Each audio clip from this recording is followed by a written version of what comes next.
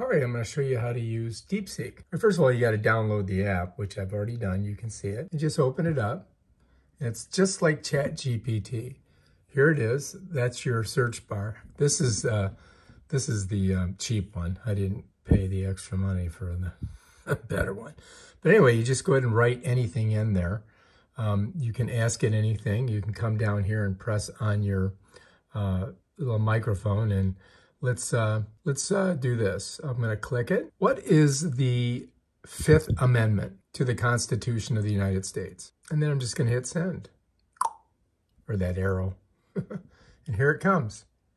Thinking, okay, so I need to figure out what the Fifth Amendment of the Constitution is.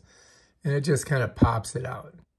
And you can see it's very extensive. I mean, it's going crazy. And then it'll give you a synopsis at the very end.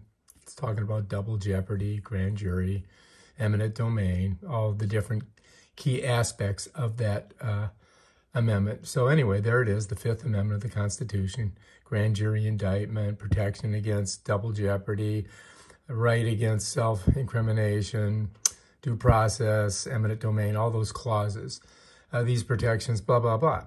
So bam, that's it. Now, if you want to do a new chat, you can click there, or you can just write in here and you can keep going.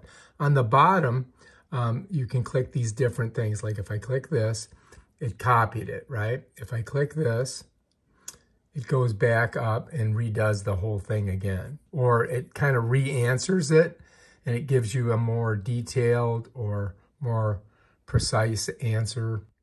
And we got to wait for it to go through. It's going to take a while. May speed this part up so that you guys don't have to watch it. It's just reiterating what it already, put out there. And then it, prints out the actual amendment. And I think we're done.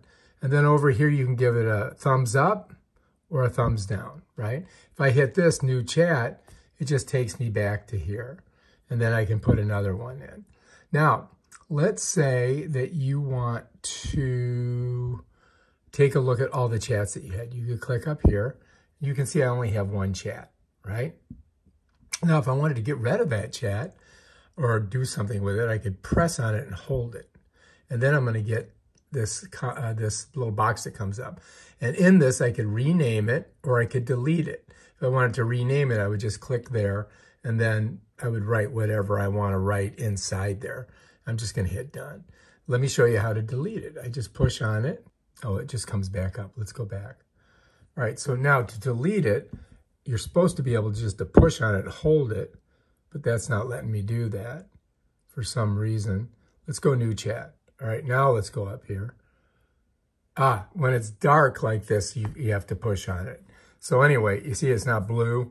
So if I push on it now, it kind of pops up 3D, and then it gives me the ability to just delete it. And then it's going to ask me, do I want to delete it? And I'm going to go, yeah, I want to delete it. And yeah, no chat. Bam. And then we're back into this right here. So that's basically how you use it. I mean, it's got a couple things up here, ready for a new chat. You got a thing here, and it brings up, you can do a photo, you can do an image, and you can do a document. So if you wanted to, let's say, you had something that you had written up and you wanted it to fact check it or to possibly, check your grammar, you could just go like that. And then what it's going to do is going to give you the ability to search it on your, whatever thing you have. Let's cancel that. If you want to do an image and search the image, you could do that. And then it would look for images in your phone, in your photo app. Whoops, let me go back here. And then if you wanted to get a photo, you could do that. And then it's going to look at, you got to let it, you got to allow it. And then I could point it at this or this thing here and take a picture of it. And then it would search it. You follows me? And, to cancel it, you just hit there and you're back in there. So yeah, basically that's kind of how it works. Search, click that. And now, you put whatever you want in there and it'll search it. But that's kind of like how you use it. All right, if you like this video, subscribe to my channel and check out my other awesome videos on Deepseek. Peace out.